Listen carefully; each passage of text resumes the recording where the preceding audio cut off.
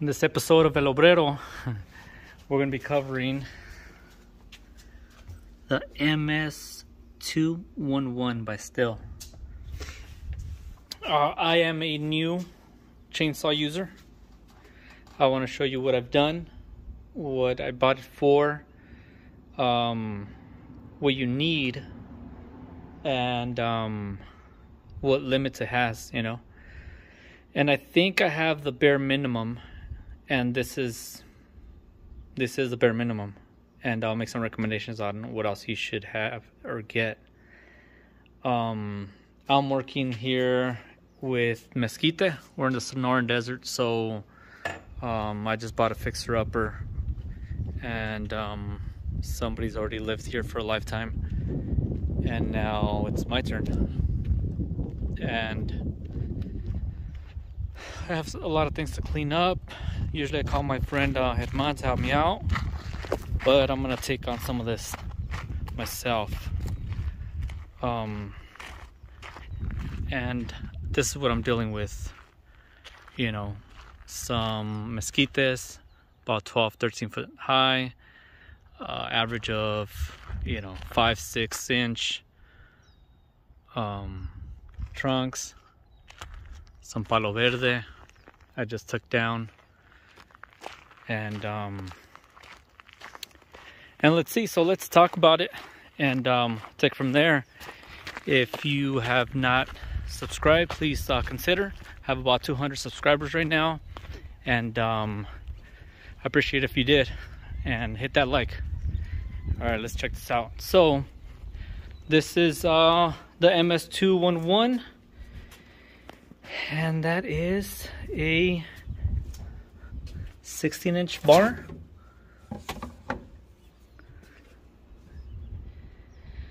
You have your gasoline and your oil. The oil lubes up the chain and helps cool it and glide. And the fuel you'll want to get, you don't have to get this one, but there's it's a 50-in-1. If you buy this, they extend your warranty by a year at purchase. And then you also need the oil, the bar and chain oil. For sure you need that. You'll need some safety gear. I went with gloves, earmuffs. If you're working with a lot of overhead stuff, get a hard hat. And a lot of people also get chaps. And you'll need some sharpening tools. It's not difficult. We won't go into detail, but pretty much there's a bunch of different ones. You go like this,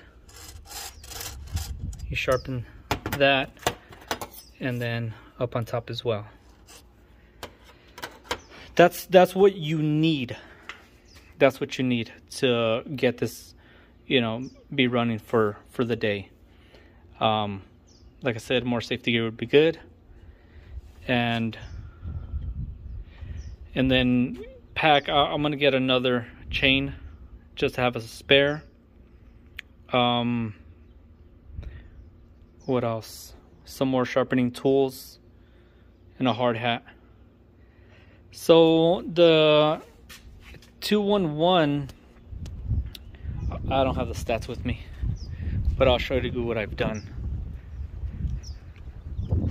It cuts through the 2, 3, 4 inches, 5 inches pretty good. You'll knock those out. And this is mesquite. I don't know how it compares to pine and other woods.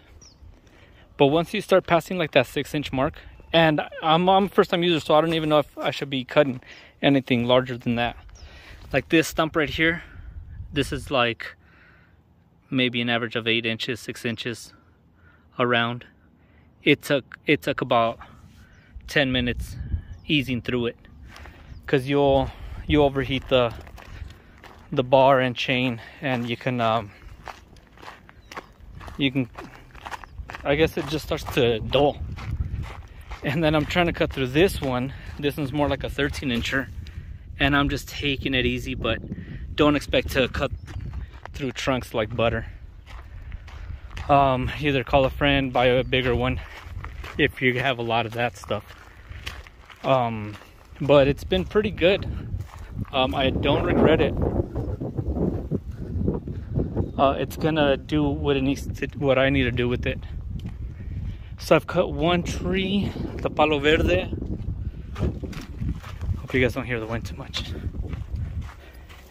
This one, I'm working on that trunk as well. The tree went like this. I don't know if you've seen it in other videos.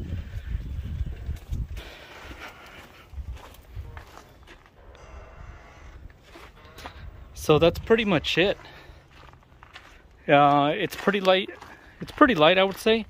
I don't get too fatigued with the weight. I think it's right around 10 pounds. So that's that. See if you need a bigger one or a smaller one. But that's what I'm doing with mesquite, palo verde, and then other just shrubs. I just went in there and cut them. So that's my take on the MS211 by Stihl. It was nice having a vise, because then I clamped the vise, the bar here, and I sharpened the chain, and that took about 20 minutes. And that got dull after the two trees, the two mesquites. There's really no troubleshooting. It went pretty good.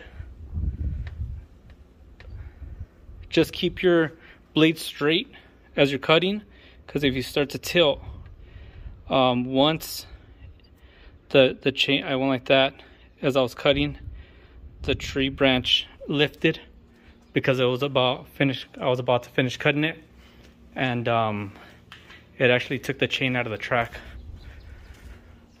Other than that, it starts really simple. You'll see a bunch of videos on how to start it. Probably max 10 pulls and it's on. Let's go through that.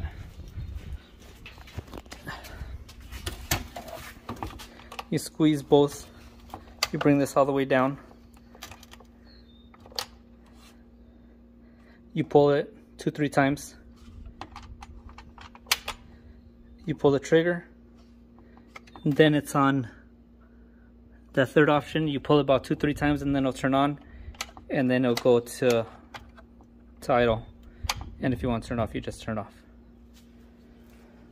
All right, maybe later I'll show a tune-up, but for now, that's it. Hope you liked it. Hope that helps. Please like and subscribe. All right, talk to you guys later.